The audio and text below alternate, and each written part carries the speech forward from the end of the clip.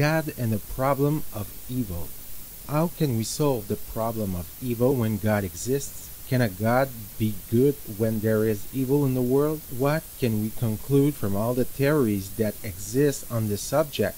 The book Evil and the Cross answers that evil is an incomprehensible mystery, that it cannot be excused, that it should not be excused. If we look for a meaning to it, we justify it.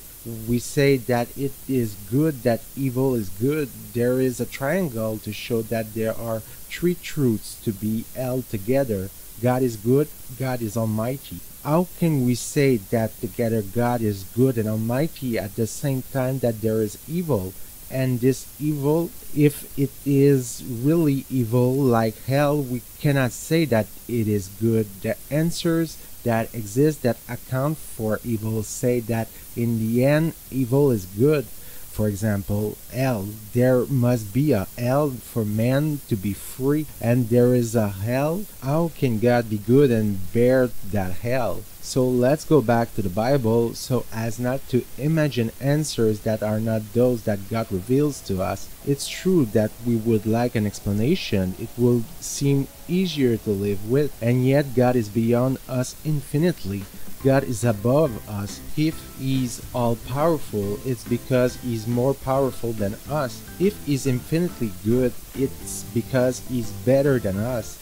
He has more courage to bear the evil that exists. The evil, as for us, goes out of our heads because it's not possible for it to stay there. It's like a phalloid amanite.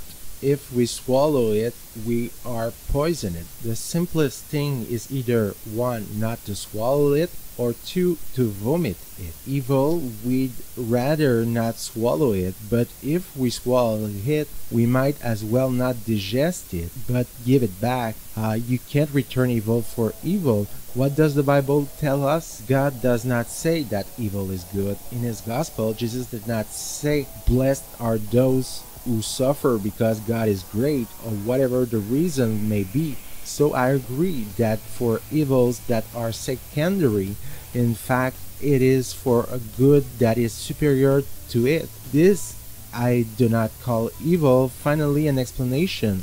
What good is it to us if we are explained something? It is better to hope thanks to Christ who rose from the dead. Jesus took evil upon Him, and He did like a judo grip on evil. Death had its effect on Jesus, and Jesus had its effect on death. He suppressed death by having lived it. A great God came prevent evil, but if He is greater than we are, we have to surrender ourselves to Him, into His hands, surrender our spirit, and not want to know why He allows evil, but only hold fast to God's innocence. God has never done any evil. It is written in the Gospel, "Which of you will convict him of sin?" But we cannot say the same about us being guilty, and even if we did not kill our father, we are selfish, we are responsible for this evil, and therefore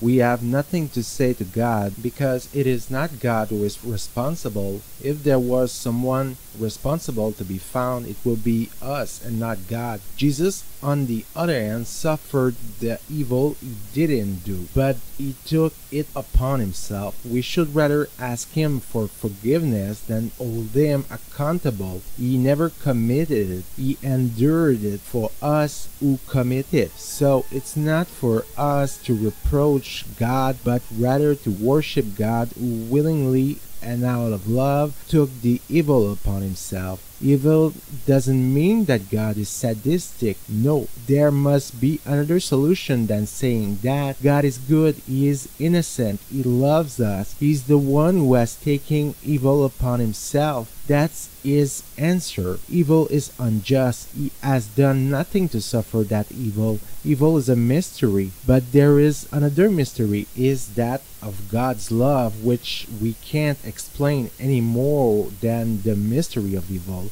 and that mystery is easier to accept.